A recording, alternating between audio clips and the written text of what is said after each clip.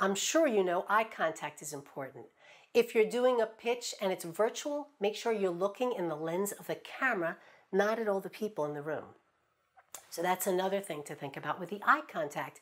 If you're in front of an auditorium, like I know at University of Baltimore, when you're giving pitches during competitions, look at each section. You don't have to look at every person, but look at the left section first, the middle, and then to the right, and just keep alternating.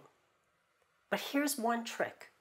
Make sure you finish your thought before you go to the next person. So I can't talk like this. That's just not going to look like I'm making good eye contact. Settle a sentence on one part of the room, then try the other part, and then go to a third part. You don't want to be darting around because that does not look like good eye contact.